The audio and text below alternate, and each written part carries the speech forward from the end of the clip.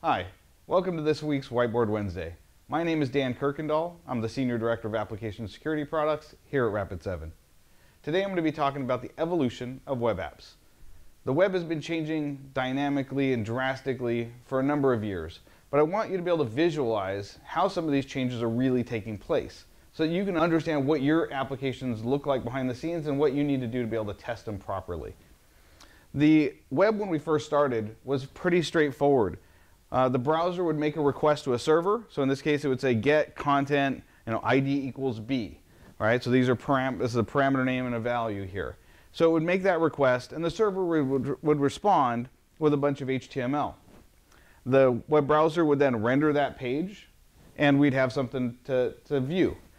There may be links on that page. So let's say I want to click on link, content B here. I want to click on the link to B.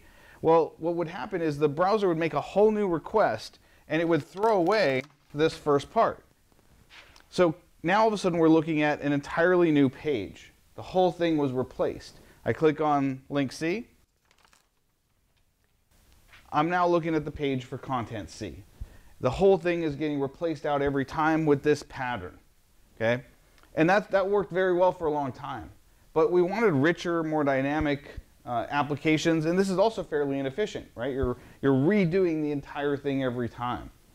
So we started moving toward what we call AJAX, and that's where the browser was basically given a bunch of JavaScript that would then enable the browser to do more things.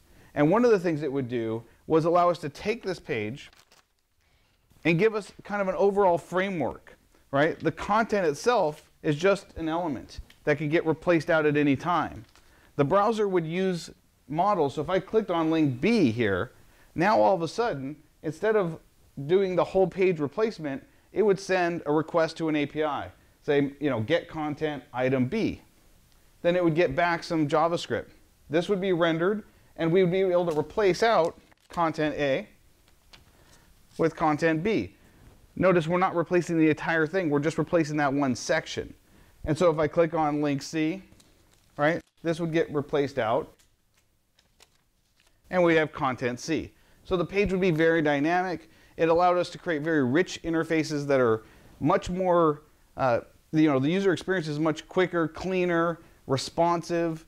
Web apps really have evolved, and we see this going further and further. It's going to continue to evolve. Next time, we're going to probably talk about single-page applications and really how far this evolution has been taking place. But that's it for this week's Whiteboard Wednesday. Thank you very much.